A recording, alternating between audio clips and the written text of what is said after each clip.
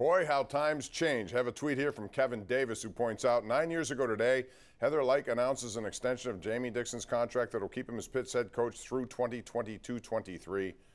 How worthless college contracts can be. Well, I think we all knew that, which leads us to Nunzio and Braddock. Hey, Nunzio, how you doing? How you doing today? What's going on?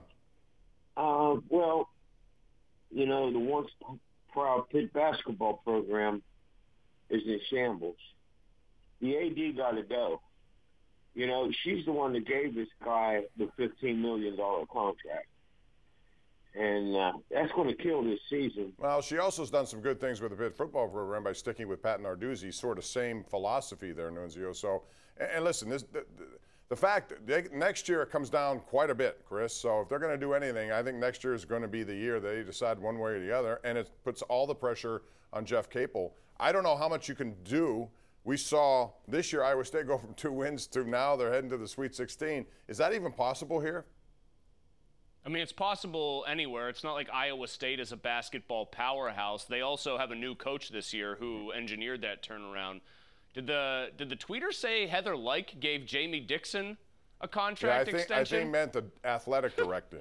Whoever was the was it Scott Barnes? I don't know who it was. Who was before? Scott Barnes committed the original sin here by hiring Kevin Stallings in one of the biggest farces I've ever seen. Kevin Stallings isn't a bad coach, but he was the worst coach at the worst time here, and they never seriously looked elsewhere.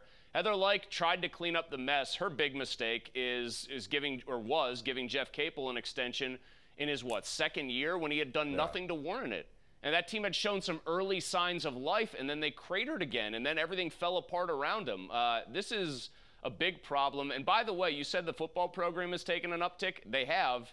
She better get the Pat Narduzzi extension done. We've been hearing about how the sides are close for how long now with no movement on that. I understand why those are necessary, but to me they're also unnecessary because they take it into a year like this one did. Originally, Jamie Dixon was going to be here for a long time, you know, and now they're written on the buyouts are the most important parts of those contracts, as we now see. All right, thanks very much, Chris. The athletes are the ones that shouldn't be transferring and quitting when times get tough, Bob. These coaches are the ones with the steel metal to stick it out when things aren't going so well. I gotcha. We're out of time on that note, but thank you all for calling. Chris, thank you. We'll see you again next week. That's going to do it for our program tonight. We'll be back tomorrow at 10:35 talking about all the events of the day, and there's always something to talk about.